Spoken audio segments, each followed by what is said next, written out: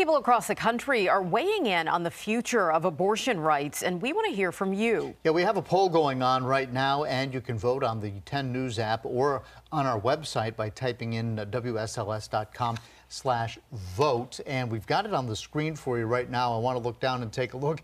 It looks like right now the question is, do you think access to abortions should be a constitutional right? And Brittany, I think I'm seeing 69% to 31%. Yes, and this clearly either it's a yes or no for folks who are voting, because no one is undecided on where they stand on this issue.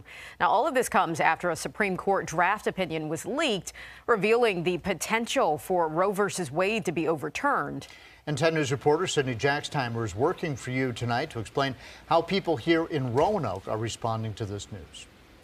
Yeah, so about a dozen people took to downtown Roanoke tonight to show their support for a woman's right to choose. They say this draft ruling is a direct attack on women's reproductive rights.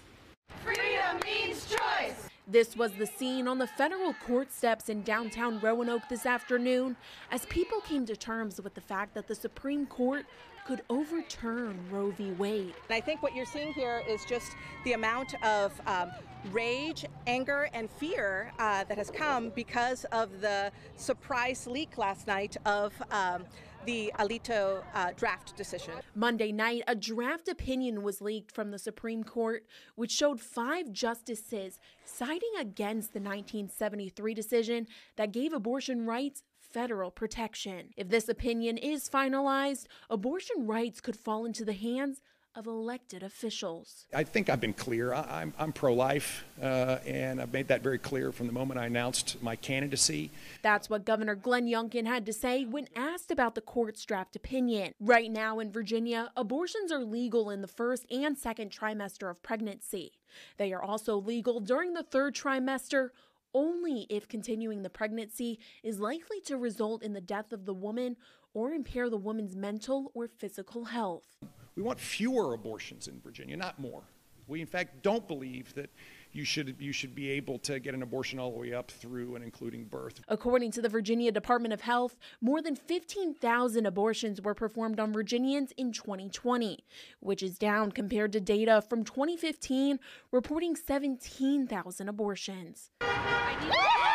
Supporters of abortion rights are concerned if Roe v. Wade is overturned, other cases could be next. It attacks the right to privacy, which means that it might not just be reproductive freedom on the line. It could very well be marriage equality. It could be access to contraceptions. This would be the first time that the Supreme Court takes away a constitutional right. And I don't think Americans are fully prepared to understand what kind of future that might mean.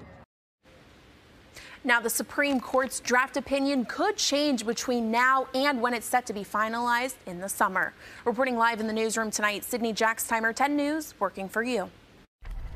Protesters for and against this potential decision are demonstrating in cities across the country, from Washington, D.C. to San Francisco. They're gathering in front of federal buildings. There were also plenty of protesters in cities across Texas, where last year a law went into effect banning abortions after about 6 weeks of pregnancy.